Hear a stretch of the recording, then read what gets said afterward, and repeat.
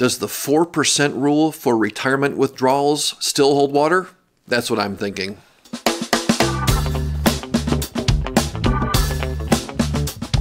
Back in the mid-1990s, there was some groundbreaking research by a gentleman named Bill Bengen. He did research going back several decades and came to the conclusion that the safe withdrawal rate, meaning the amount of money a person can take out of their retirement account at the beginning of retirement, was 4%.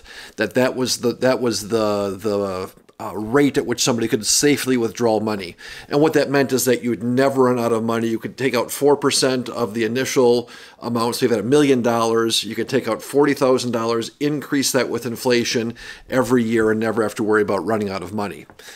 It's a great rule of thumb. If you're at 4%, what it means is you take your spending times 25. You can come up with a kind of a really nice thumb in the wind dollar value or a target for saving for retirement. So it's really useful in a lot of ways. But one of my contentions that the flaw of that is that it assumes that you take out that $40,000 and increase with inflation every year forever and ever. Amen. And that's just not how life works. Not in my personal experience. We've been around for a number of recessions, number of stock market crashes, and when that happens, people don't continue to spend more and more each year, right? And having some flexibility in your spending allows you to make some adjustments on things. So I've always contended that that clients could actually take out more than 4% to the extent that they're willing to be flexible.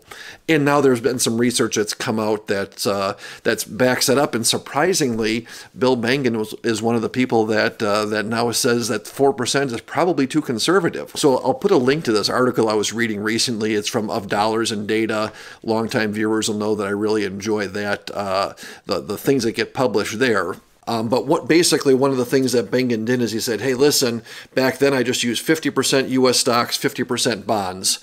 And now we've got 20 more years of data to adjust to from that. And he said, listen, it's not just U.S. stocks and bonds. Let's add some small company stocks in there. And that raised the returns. And let's add international stocks and look at using some treasury bills so cash basically instead of just bonds. And by putting together a more appropriate portfolio for how the things work today and the types of portfolios that people put together, he's calculated that the safe withdrawal rate is actually 4.7%. Right? It doesn't sound like a huge difference, 4 to 4.7, but that's almost a 25% increase in spending, right? So significant from that. And he's written a new book, which is part of where this article came from. And the book had a graphic, or the article had a graphic that comes from the book. And I'll pull it up here and take a look. We can see on the left there's 4.68, I guess, is the actual number. So 4.7 safe withdrawal rate with that new mixture of stocks and bonds. So, hey, significantly above there, but I want to take a look at some of the other numbers in here, right? So this assumes, again, that we're taking out 4.7% and increasing for inflation every year. No chance of running out of money, at least historically speaking. But let's take a look at, and my eye jumps over to that 6% withdrawal rate number, right? It's a 75% chance of that you'll never run out of money. And to put another way, right, clients might recognize this sort of language is, put it another way, is there's a 75% chance that you'll never have to change anything, and then a 25% chance that you might have to adjust that spending some point down the road, right? It's not a 25% chance of failure. It's only failure if you're locked into that being your absolute spending that you must do, increasing with inflation every year forever and ever, right? And again, not how life typically works. And think about this difference between something around 4 and something around 6%.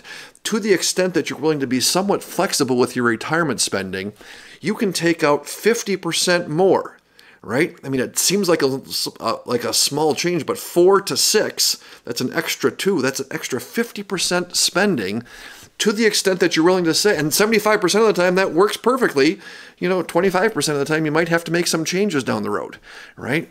And in my experience, and it's all personal, but most people would take a 50% increase in spending with a 3/4 chance that that works forever and ever in exchange for not a 25% chance we run out of money and crash a plane into the mountain, but a 25% chance that we have to make some changes down the road, right? And you take a look, and you can even go down a little bit farther, go down to a 7% withdrawal rate. Hey, half the time it works, and we're almost talking about double that initial rate that people take for granted.